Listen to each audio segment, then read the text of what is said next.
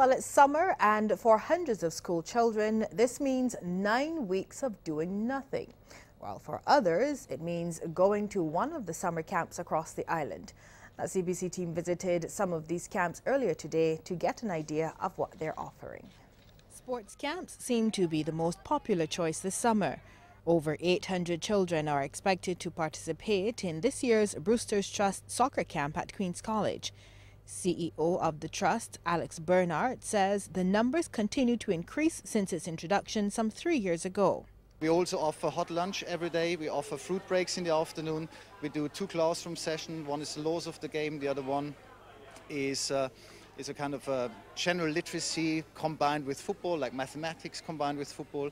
And we also will have futsal sessions, which is indoor soccer. Fernando Best, a parent, described the 4-week camp as one of the better ones, saying he's satisfied with the benefits he gets for his money. It's a great camp for the kids, for the parents. When you could get chingers, socks, boots, shirt, pants, and you only got to pay $50. It's a bargain. And get back $20 if you come every day, if you participate every day. This is a wonderful camp.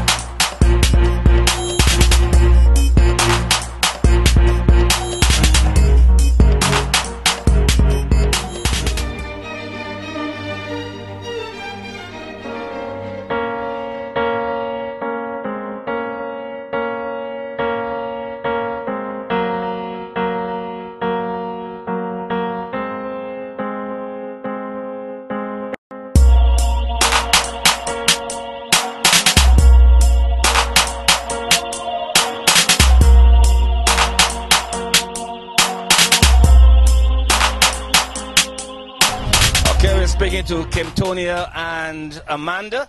Amanda, how has the camp been going for you? It is going good because we're practicing for the league that coming up, the 25th of August. So it's good, yeah. It's hot though. Well, it's summer. Kimtonia, what about you? I ain't really playing the football right now. I just helping out with assisting a little boy by the name of Shama that has like a slight disability. So it's good though, cause help me get off a little weight, man. Well, I want to get on that point. You got that bird in your hand. What are you doing with that bird in your hand, Amanda? Being naughty, are you? Just chasing my friends at the work cause I'm friendly for it. How did you get the bird in the first place? Catch it. Just like that? I follow it and then I pick it up. Okay, picking up good habits, I guess. Taking care of animals is not a bad thing. Okay, you've been enjoying your experience. Nevertheless, just being among the crowd, what kind of vibe have you been getting? Really, truly, it really good. That's the truth. It really good cause like it helping me to like open my mind towards children, and I really like children, so it really helping me into getting into little children right now. Thank you very much, Kimtonia and Amanda. Okay, we're speaking to Lance and Nehemiah from the 10 to 14 age group. Let's start with you, Lance. How has it been for you? Good. What have you enjoyed most about this camp? Football, climbing the trees, the people are nice, the coach is nice, really nice. What did you do at this camp that you would like to remember for the rest of your life? Anything special?